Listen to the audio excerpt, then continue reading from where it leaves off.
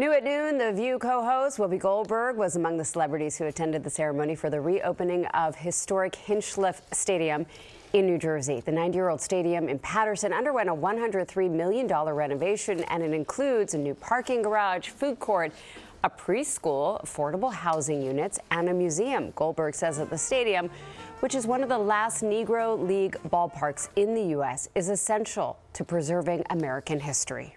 This is why we have to continue to insist that no history be erased. Anything that has happened in this country should never be erased from books of any kind, because we need to know, we need to remember, little kids need to know, they need to understand, and there's not a color in this country that doesn't participate in our collective history.